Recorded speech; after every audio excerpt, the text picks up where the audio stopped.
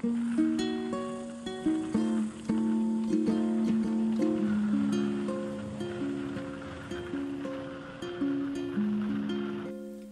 I bought some blades. These blades, to be exact. They are Impala's something or other. They're all in line. And while they're a massive upgrade on my old pair of rollerblades, I wouldn't exactly call them my dream skates. My dream skates are those really colourful roller skates, the ones with the 4 wheels that are kind of 2 and 2.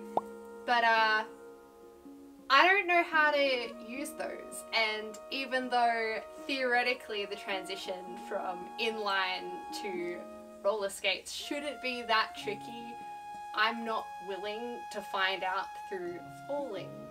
So today, I'm going to make the skates of my dreams. Welcome to the voiceover.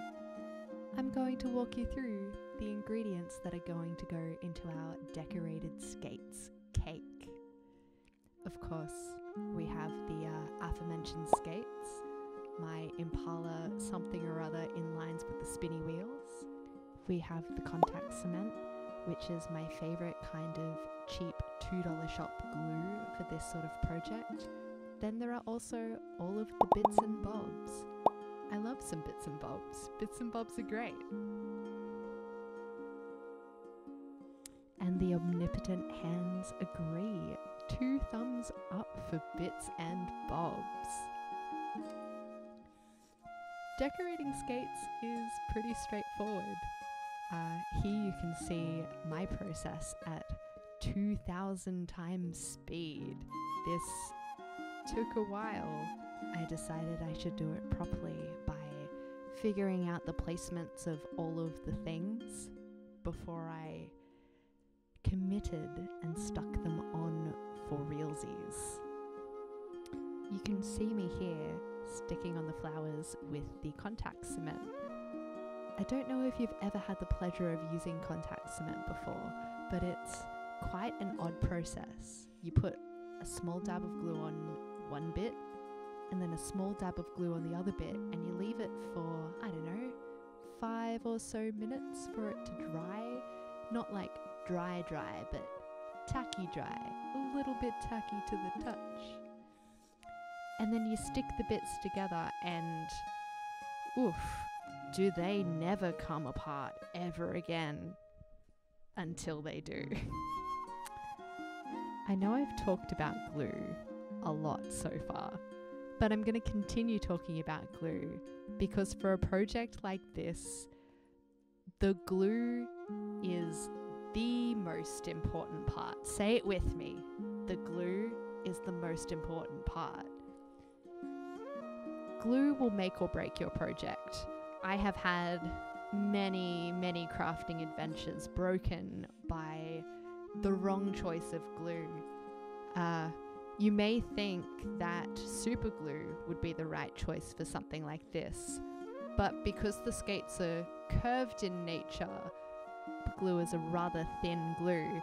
It doesn't fill in the gaps the same way that the contact cement fills in the gaps. I also find because the contact cement is rather tacky, it kind of expands and contracts with the daily events of life.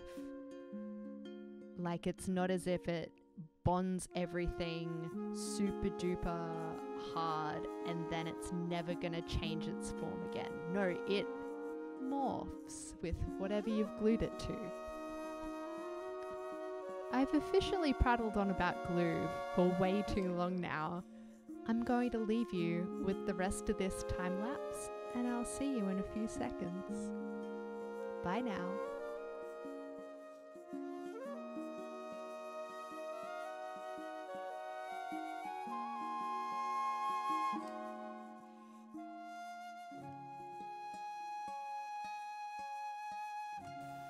And these are the final skates. As you can see, I only decorated on the outside. That's so all these little itty bitty gems here and the flowers have a better chance of sticking on for as long as possible. I think I might record an update maybe in a month or two just to show how all of this business has worn.